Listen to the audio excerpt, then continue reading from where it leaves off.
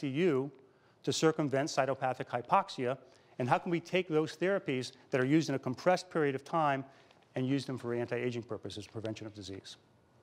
And what they found was the reason the cells can't use oxygen because the inflammation disrupts energy production in a little tiny organelle called the mitochondria. The mitochondria is in our cell. If you look under the microscope, it looks like a little rod, and it produces energy. It's the furnace. And all cells to live have to produce energy. And you have high energy as a young cell and lower energy as an old cell, and as you get sick. Inflammation was disrupting the way we make energy. So food's brought from the body into the mitochondria and burned. It's called oxidized over something called the electron transport chain, almost like a factory. Okay? It's an assembly line. And that was disrupted by this massive inflammation. And that's what happens when we age. Low-grade inflammation disrupts energy production in the mitochondria. So we came up with strategies to protect the mitochondria and to treat cytopathic hypoxia. And that's why I'm excited about this, because looking at what those treatments could be and will be, we're going to have tremendous strategies to stop this process of inflammation and aging. So aging is a universal, uniformly progressive, inflammatory disease that's always fatal. And our goal is to interrupt that progressive inflammation. One of the chief antioxidants in the body is called glutathione. It's the most abundant and it's the most important. When you're young, you have high levels of glutathione. When you're healthy, great levels of glutathione. And it's funny, it's just a tiny molecule. It's made up of 3 amino acids, so it's called a tripeptide. And so our body makes it, but sometimes our body gets overwhelmed with aging process or disease, tremendous inflammation and things like, say, AIDS, all of those processes. We want to increase in glutathione. The problem is glutathione is a tripeptide, so if you take it orally, it gets broken down by your digestive tract. It's being digested. It becomes inactive. It can't be given intravenously because it has a strong charge on the outside of the molecule, and it can't pass through the cell plasma membrane. And so we're looking for ways of boosting glutathione in the body in the emergency room, and there's some precursors we can use like alpha-lipoic acid, others called N-acetylcysteine. But I've been working with a new one, and that new one is actually called acyl glutathione. Acyl glutathione is a glutathione molecule, and we attach palm oil to it, palmitic acid. And that's exactly what I did way back when with vitamin C ester. We took vitamin C ester, which was an acid, couldn't pass through the cells, and attached palm oil. So it's kind of history is repeating itself. But when we do this, acyl glutathione could get into the cell, get into the mitochondria, and become active, and turn off the inflammation, and actually treat cytopathic hypoxia, whether it's from sepsis in the ICU or whether it's from the aging process or anything else that we're working on. S-acyl glutathione can also be used topically because with the palmitic acid or the fatty acid group attached, it can now penetrate the skin, and in addition to penetrating the skin, penetrate the cell and bring up energy levels in your skin cells. When that happens, cells like fibroblasts begin upregulating collagen and elastin production and can eliminate waste and bring in nutrients. And the skin becomes absolutely radiant very quickly using topical acyl glutathione. So this is going to be one of the regimens you're going to see in the emergency room when we're treating cytopathic hypoxia or the multiple organ dysfunction syndrome or septic shock. So as you can see, we have got to protect the mitochondria, whether it's in sepsis or aging.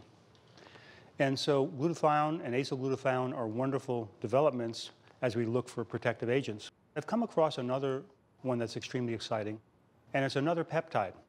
And peptides are pieces of proteins. And it's called the Zito-Schiller peptide.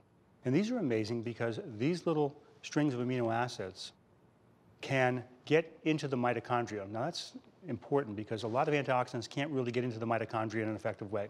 CoQ10 can and alpha-lipoic acid can, but many of the others don't work that well. Even glutathione has to go from the inside of the cell into the mitochondrial membrane. The Zito-Schiller proteins can get into the mitochondria and concentrate there 1,000 times higher than in the cytoplasm of the cell, giving tremendous protection to the mitochondria.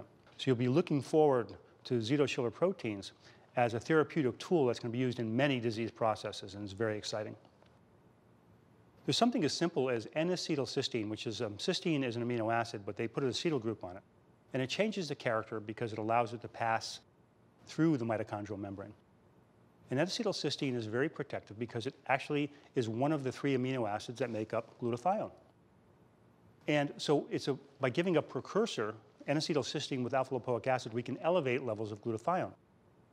And just to show you how powerful N-acetylcysteine is, as when I was a intern in pediatrics right on this campus, one of the problems we had is young children would get into Tylenol bottles and eat Tylenol. Always intrigued me why they did that. They don't taste very good. And they were very sick because what Tylenol would do, acetaminophen, it would be metabolized by the liver and cause tremendous burst of free radicals and actually give them liver failure, and these children will die.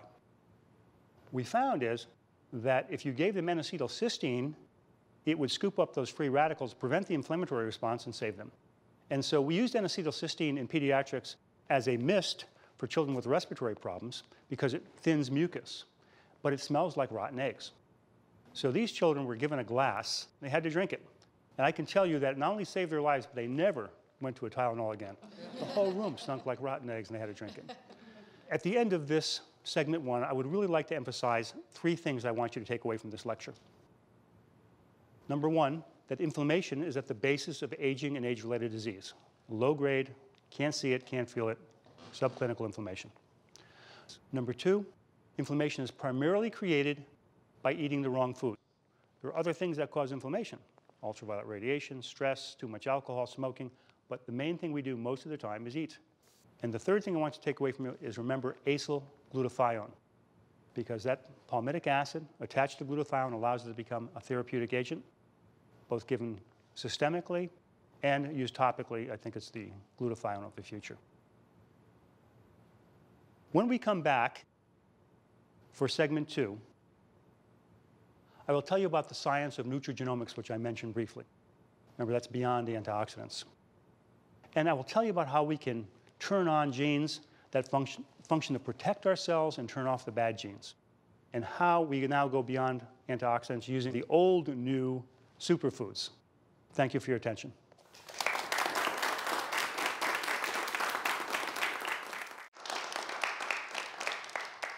Welcome back to segment 2, and as I promised you in the first segment, we're going to be talking about a new term today called nutrigenomics. Through nutrigenomics and understanding that information, it will change our lives more than ever before. Now, I said initially that nutrigenomics is basically the study of the influence of nutrients and food on gene expression. Well, why is that important? What does that do? Well, let's look at a number of scenarios because I have to give you a little background before we get into the nitty-gritty. You know, our body is incredible because it has sensors everywhere. We have in our skin pressure sensors, hot and cold, pain, and there are sensors inside the cell as well. And these sensors are unique because they're molecular sensors. They're very, very tiny, submicroscopic.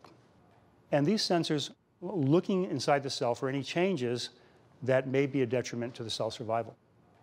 And these sensors are essentially transcription factors. Remember, transcription factors are nothing more than messengers. They're protein messengers. When activated, will go to the nucleus of the cell, attached to a particular portion of the gene, and either express it or suppress it. There are 3 transcription factors I want to talk about today, but let's look at it a little bit closer. Let's grind down a little bit more about how a sensor works.